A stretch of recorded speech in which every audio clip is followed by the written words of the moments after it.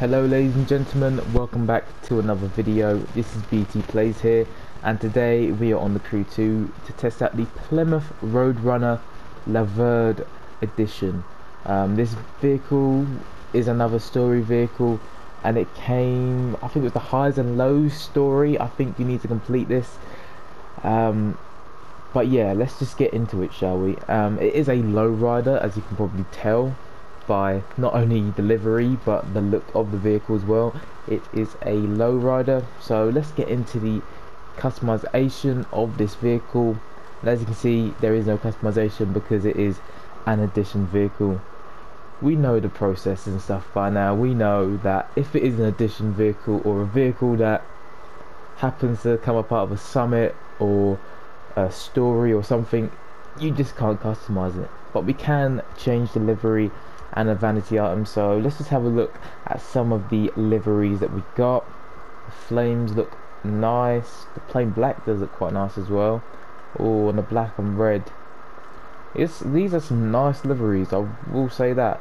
Obviously liveries on lowriders are I actually find them really nice. Like, they're just out of the ordinary and completely wacky, but I like them. I'm actually gonna go with, where was it? This one, I think it was. That one, I like that one. I'm gonna put this one on. That is very nice. Switch it up from the original, and obviously you can change the vanity items if you wish to as well. But let's get into the performance of this vehicle. As you can see, it is a street racing vehicle with a base performance level of 122. So it has a top speed of 124 miles per hour and 390 horsepower. So let's put on some 280 parts. Put some gold parts on, because why not? Give this vehicle the best treatment possible and see what this vehicle looks like with all 280 parts on. So as you can see, 280 parts are now on, and it has a top speed of 226 miles per hour with 862 horsepower, 0 to 60 in 2.47 seconds. That is pretty fast for a lowrider. A quarter mile in 9.77 seconds, and brake distance 60 to 0 is 18.15 yards. So let's test out this vehicle, and I will see you at an event in a second. LA, and I forgot to record last time, so I'm doing this a couple days late because I was going to edit this video and then I realized that there was no race, so I have to do this all again. But it's fine, because it's always good to give the vehicle a second chance. But yeah, this isn't my first time doing this. This is my second time doing this. I just looked over it, I was like, there's no footage here of me doing the race, so hopefully this does record. Well, if you see this, then it's recorded. But let's actually get into testing this vehicle again, shall we? And I remember last time I didn't know how to use the hydraulics of this vehicle, but now I know how to. With the right stick, I would actually show you when we're on a straight. Or can you not do it when you're going fast? I don't think you can do it when you're driving fast, but yeah, I think it is the right stick. Or is it left stick? It's the left stick. Yeah, that's how much I barely remember. It was the left stick. If you use the left stick to go up or down, then it goes up or down, obviously. But this vehicle, I mean, we're only here in LA because lowrider culture is a big thing in LA. Well, on the whole of the West Coast anyway, and obviously many other parts in America, but mainly on the West Coast. But this vehicle doesn't feel nice. It doesn't feel great. It doesn't feel, you know, like your Porsches and stuff like that. It just doesn't really feel good in any street racing event. I mean, look, the brakes are just not great.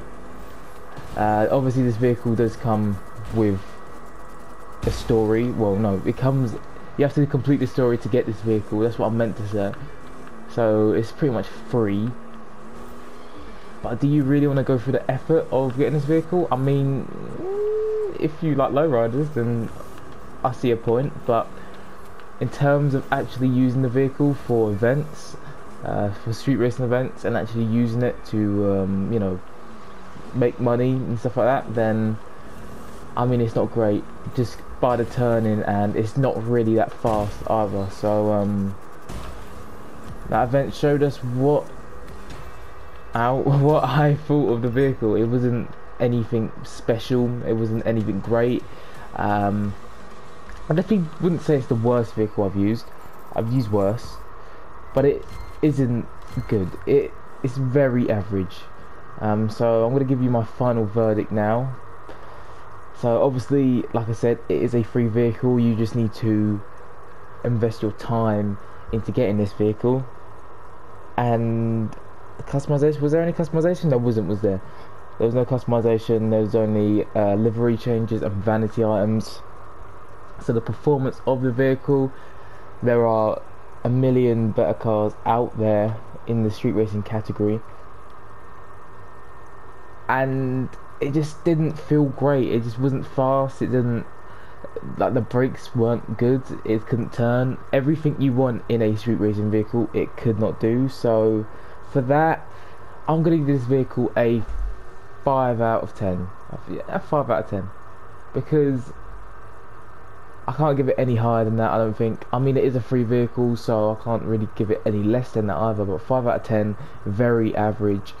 Definitely, probably, most likely would not use this vehicle again in the future, and it's pretty much only good if you do like yourself a lowrider in the game, because it does come with the hydraulics, but for me, I don't care that much, so yeah, a 5 out of 10. But if you have used this vehicle, don't forget to tell me what you think of it down below in the comment section. And while you're down there, don't forget to like and subscribe if you are new. And I will see you in the next video. Peace.